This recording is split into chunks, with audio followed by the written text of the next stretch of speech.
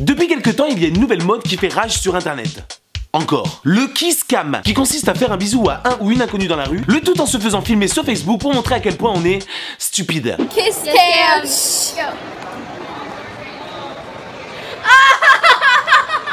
Non mais sérieux, normalement avant d'embrasser une personne, il faut la connaître un minimum. Savoir 2-3 choses sur elle. Comme par exemple si elle a de l'herpès. Ou alors une MST. Oui, une maladie, salivement, transmissible. Ou pire, savoir si elle a une haleine d'un vieux bûcheron retraité, alcoolique, fumeur de cigares et mangeur de clacos trempé dans le café le matin au petit déjeuner. C'est important de savoir ce genre de choses. Et puis honnêtement, ce qui me frustre le plus, c'est que moi, j'aurais pas le courage de faire ce genre de défi. J'aurais tellement peur que ça se passe comme ça. Kisscam.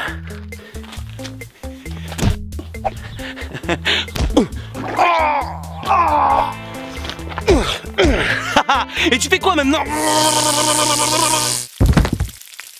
Bon, c'est surtout aux USA que cette mode prend de l'ampleur. En même temps, tu ferais ça ici en France, tu te retrouverais avec toutes les associations féministes en train de manifester dans les rues, au nom du harcèlement sexuel. Attendez une seconde. Mais en fait, ce défi est réalisé majoritairement par des filles. Donc c'est nous les hommes qui sommes victimes de harcèlement sexuel. Et on doit se battre contre ça.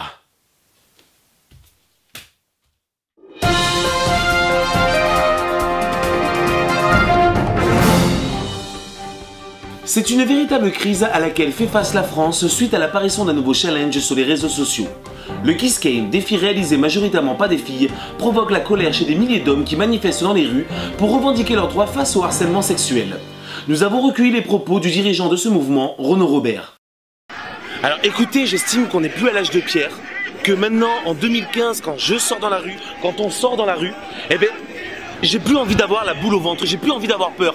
Qui aujourd'hui a envie de se faire harceler sexuellement par une femme qui, ça se trouve, sera super mignonne, avec d'énormes boobs? Pourquoi on se plaint en fait les gars? Kisscam. Ouais, on serait pas crédible en fait. Après voilà, on sait très bien que ce délire n'est qu'une mode éphémère et que dans 2 mois on trouvera un autre buzz qui nous fera oublier celui-là. Mais moi je me dis toujours qu'il y a des gens un petit peu... qui pourraient rester bloqués dessus. C'est à Périgueux, en Dordogne, que nous retrouvons Joël. Oh la télé! Alors, cobaye! Bon, allez-y rentrer les Parisiens! Putain, vous avez de la chance, j'allais partir! Et oui, si tous les matins Joël se lève très tôt, c'est pour faire quelque chose de très spécial. Alors, c'était il y a 2 ans, j'étais sur l'ordinateur et je me promenais sur Facebook, sur YouTube, et là, je tombe sur une vidéo où je vois une minette en train d'embrasser un garçon qu'elle avait jamais vu pour un challenge. Oh putain, ça m'a fait comme un coup de sabot dans les valseuses quoi. Ça m'a fait un véritable choc. Vous savez, par rapport à mon problème. En effet, derrière ce personnage très joyeux, se cache un terrible secret. Alors moi, ça va peut-être vous surprendre quoi, mais mon petit Jésus, il est jamais allé dans la crèche, tu vois. Alors c'est pour ça que quand j'ai vu cette vidéo, pour moi, j'ai vu une véritable opportunité. Je me suis dit, allez, prends ta vie en main, ferme une parenthèse en charentaise et fonce, fonce. Va la trouver la manette, va la trouver. Comment fait-il pour trouver une fille qui voudra faire un Kisscam avec lui? Nous l'avons suivi en ville. Bon, mais là, c'est pas le plus facile. Il faut trouver une poulette. Allez, on y va. Alors, ma lapine, un petit bisou? Oh, c'est ça, casse-toi, va, con. Putain, va te faire bouffer la moustiquaire. Ça le loin, va. Putain. Bon, je sais que ça sera pas facile, hein. En plus, ça fait 2 ans que la mode est passée, mais bon, on lâche pas, quoi. Faut garder le moral. Oh putain, non! Oh putain! Oh non! Oh non! Oh non!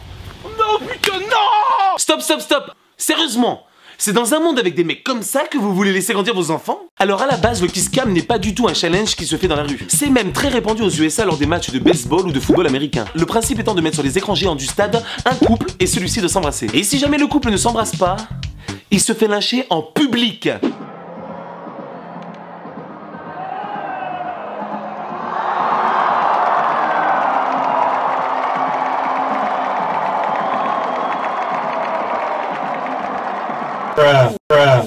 Et encore, là c'est le mec qui met le vent à la meuf. Maintenant imagine juste un truc. Il y a une meuf que t'as envie de gérer depuis v'là longtemps. Tu te planifies une petite soirée au calme. Du coup t'as acheté 2 places pour un match de baseball. T'as réservé un petit restaurant bien huppé pour 2. Et en plus de ça t'as voulu te payer ça pour la soirée. Donc t'as misé v'là cher dans les vêtements. Et là, ça se passe comme ça.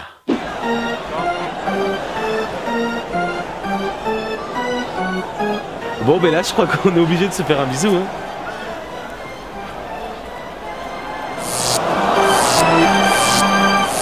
Imagine, ceci t'arrive.